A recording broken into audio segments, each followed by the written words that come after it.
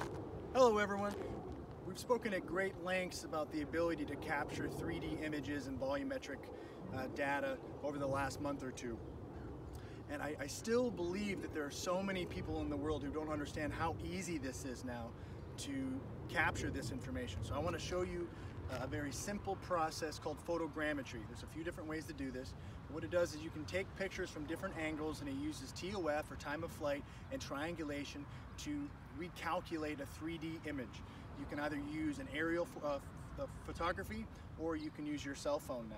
And you can process it depending on the subject and the reflectivity and a lot of different other information. You can take up to 30 to 100 different pictures and get a very solid looking 3D image. So firstly, we're going to use the DJI virtual reality goggles and the DJI Phantom 4 Pro.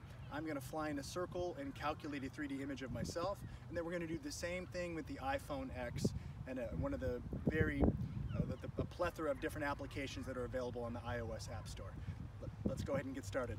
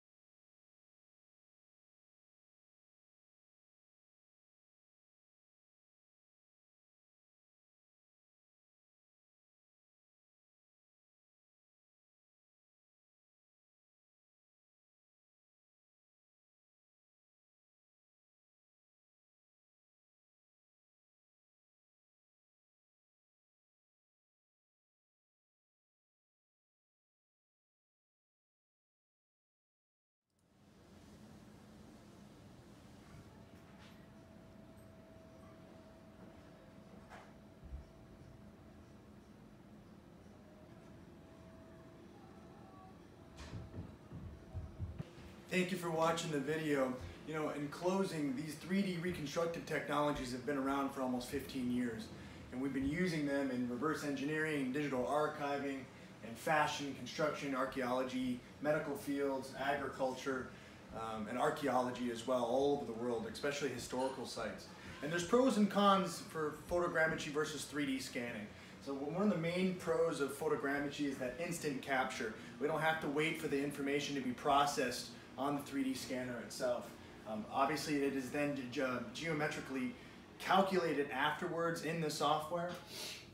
And some of the cons are it's very difficult to set up. If you don't have the correct lighting and countless other variables, it can negatively impact the point cloud or the mesh data itself. Also, versus 3D scanning like lasers or structured light, it's much lower resolution. So you have a higher cost with 3D lasers and 3D scanning, and a lower cost for photogrammetry, but you have a higher resolution versus a lower resolution. So I hope this helped, guys.